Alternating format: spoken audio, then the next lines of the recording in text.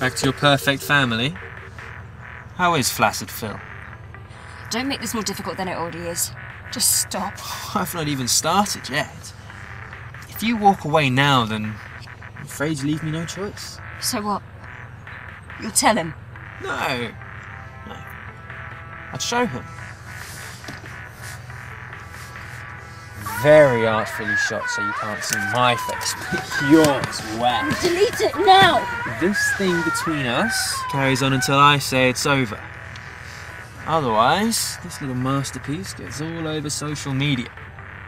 We wouldn't want Jacob to know Mummy's been naughty now, would we? That reminds me. How is my nephew anyway?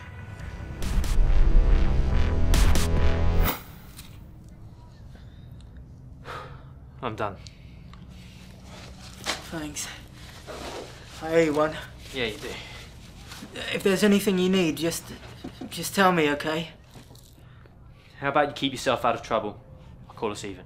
I don't get beaten up on purpose, you know. Yeah, but you bring it on yourself. What was it this time, eh? Mugging gone wrong? Victim fight back? Or did you forget to pay your dealer on time again?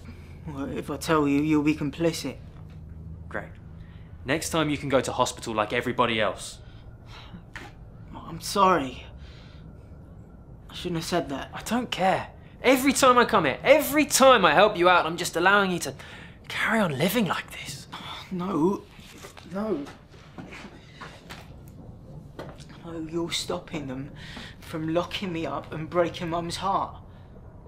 Nice. Just saying it like it is. Well, if we're being honest, you're a criminal and a junkie and you're going to break Mum's heart all by yourself. Well, I'll tell her everything you did. Patching you up, bringing you food and clothes. Clearly, I'm a terrible person. Enabling me does make you a terrible person, though. Yeah. Look after yourself, Ryan.